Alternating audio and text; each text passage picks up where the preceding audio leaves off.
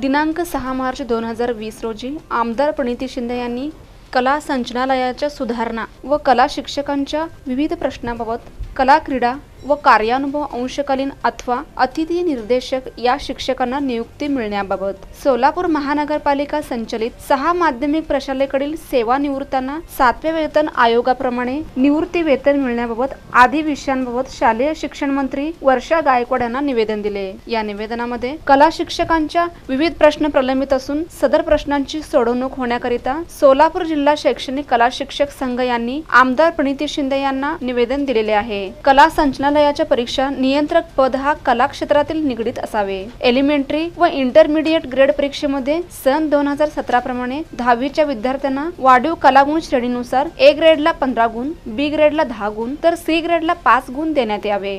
Grade परीक्षा मूल्यमापन प्रक्रियेत बदल एसएससी बोर्डाप्रमाणे करण्यात यावे। ग्रेड परीक्षेचा जिल्हा वाईज कस्टडी निर्माण करण्यात यावी। ग्रेड परीक्षेचे जिल्हा वाईज कस्टडी निर्माण करण्यात यावी। पेपर संपल्यावर 2 दिवसात उत्तरपत्रिका कस्टडियन मध्ये जमा करण्यात यावे। कस्टडियन मार्फत कला शिक्षकांच्या शाळेच्या नावे पेपर गट्टे पोस्टाने 5 दिवसात एसएससीच्या बोर्डाप्रमाणे करण्यात यावे। परीक्षेस बसलेल्या विद्यार्थ्यांच्या संख्येनुसार विभागणी करूनच परीक्षकांना उत्तरपत्रिका देण्यात यावी। उत्तरपत्रिकेस बारकोड पद्धत वापरण्यात यावी। प्राथमिक व माध्यमिक शाळेत कला शिक्षकांची नेमणूक अनिवार्य करावे। अंशकालीन अथवा अतिथी निर्देशक कला शिक्षकांना कायम करण्यात यावा।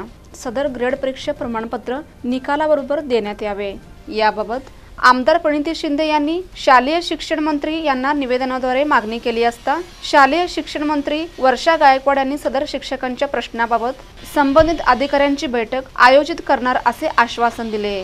यावेळी संबंधित शिष्टमंडळ उपस्थित होते।